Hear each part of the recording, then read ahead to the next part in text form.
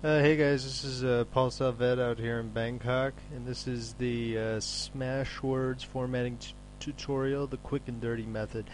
I like Smashwords. It has a lot of options that Amazon does not. For instance, you can upload free books, which is great. You know, if you're getting started, you want to do some promotion and things like that.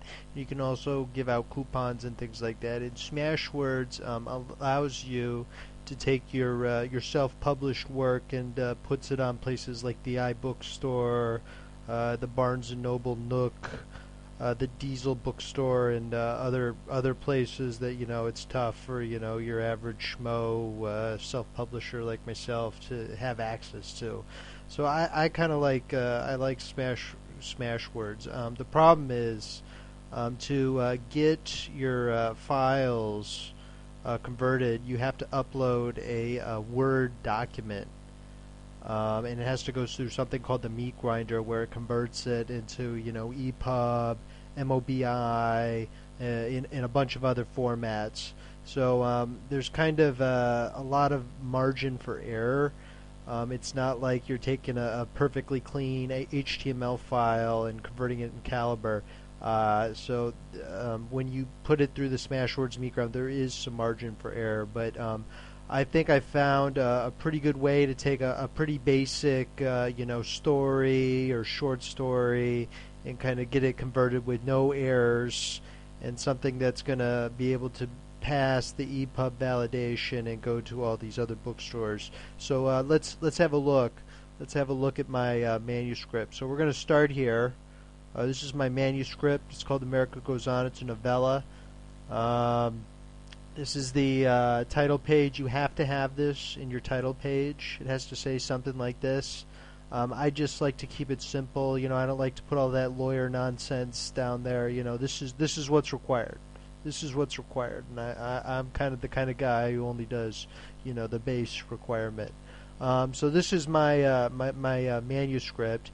Now, I've done editing. My editors looked at it. I've got my cover art. I'm ready to kind of publish this. The problem is when I open my Word document, the formatting is it's terrible. It's awful. This would never pass the Meatgrinder. I have the this little paragraph thing turned on. You can see I've got like tabs everywhere, page breaks, like these random spaces.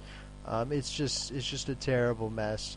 So what we're going to do, we're going to take a messy manuscript and kind of make it into something that will pass the Meatgrinder, and that Smashwords will be able to distribute and to sell on their website. Now, let's talk a little bit about we want to get the rough layout done. We want to get the rough layout done in Word. So I've got like a title page, and then the chapters of my novella. And then down here at the bottom, we've got author's notes. That's just some things I left. A little bit about me. I don't know if anyone cares about me, but I did put that in there. A little bit about this is like the back jacket. That's my description, and here's the author, editor, cover artist. A dedication, things like that. So I've got this. It's kind of pretty well roughed out, but what we want to do is get it so we can get it 100% formatting, and so that it'll be able to be uploaded to Smashwords. So let's take a look at how to do that. The first thing we have to do is what we want to do is basically take all this and put it into a text editor, and what that's going to do is going to strip all the formatting. It's going to strip everything, and that's what we want, because there's a lot of like corruption and weird stuff going on inside of Microsoft Word, and we need a cleanest file as possible. So what I'm going to do is, since we're going to strip the format, we need to find all like our italics and our bolds and our underlines, because all that stuff's going to get lost when we put it in the text editor. So what we can do is put some placeholder tags around everything. And I've made a handy-dandy script here. So what we do is we press Control H, find and replace. And what I'm going to do is I'm going to click here and go font italic. I'm going to turn off wildcards right now. So font italic and just leave it blank. So what that's going to do is going to find anything italic, and I'm going to replace it with this. Okay, and what that's going to do is it's going to find anything italic, and when I hit replace, you see it wraps those cues around there. That's just going to be a placeholder, so I know when I bring it back from my text editor into Word, I can convert those italics back. So replace, replace, etc. And I'm going to do that for my underlines and my bolds too. But for the bolds, I'm not going to care so much about like the chapter headings and things like that, because I'm going to mess with those a little later in the Microsoft styles. So let me just get my my bolds done here. Oops. So we want to turn off italics, turn off underline, just bold. And then we put in this script right here, and what this is going to do, it's going to wrap the B's around any thing that's bold. So find next, replace, replace. It goes up to one of my chapter headings here, but I don't want to mess with that right now. Don't worry so much about that. We're going to change that with the styles later. So I'm going to finish up getting my bolds, italics, and underlines done, and I'll get back with you guys. Alright, so I've gone through, I've wrapped these placeholder tags from my bolds, my italics, my underlines. Now I'm ready to take this entire document and just take it to a text editor, and that's just going to totally destroy any formatting and corruption that's in Microsoft. So to do that, make sure I've got these notes from my editor over here. We're going to go here, go on Final, just because we don't want to take those with us. Then I'm going to hit Control A, Control C, and then I'm going to open up my text editor. This is a basic text editor. This is Notepad++, great program. It's free and open source. And I'm just going to hit Control V, and let's see how this looks. Alright, so going to the top, you'll notice, the paragraphs. This is like the first paragraph. Notice how it's like one long line. That's what you want. That's what you want. You don't want the text to wrap. And you'll also notice that like all the font is the same, and like everything's the same. But first, we got to get everything. I delete all these unnecessary spaces. Delete blank lines. So to do that, first let's get rid of our tabs. You don't want any tabs in your document, and that's real easy to do. Just what you do is in your text editor, you click Control H for find and replace. I wanna find what. It's just /T that's looking for a tab, and I'm just gonna replace it with a blank, just nothing. All right. So find next. And replace, or I'm just going to replace all. There we go. So that took out all the tabs. Next thing we want to do is we've probably got a lot of like double spaces like right here in between. I leave these by accident all the time. I'm a total slob. So what we're going to do, we're going to delete all those double spaces. So find what? Just space, and replace with just one space. There we go. So we found a few of those. Next thing we want to do, you'll notice like sometimes there's like spaces at the end of periods or before chapters. We want to get rid of all that stuff. All that needs to go away.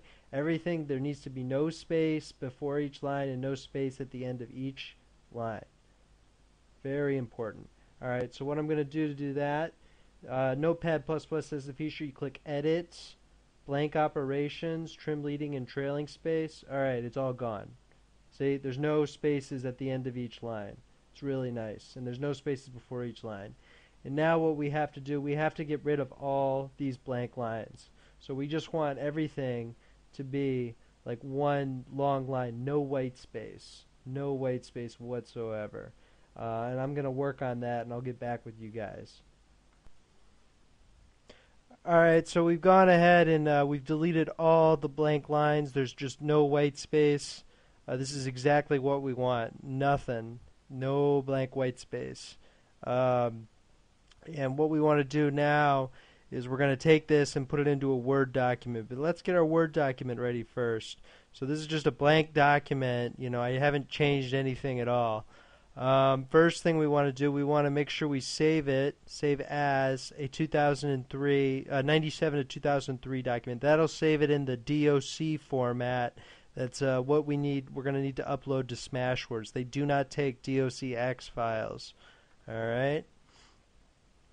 And next thing we need to do, we need to make sure our auto formatting is okay. So I'll click on the little Windows guy here, Word options, proofing, autocorrect options.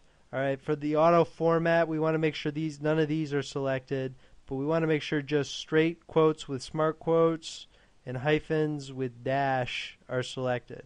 And we also want to go to auto format as you type.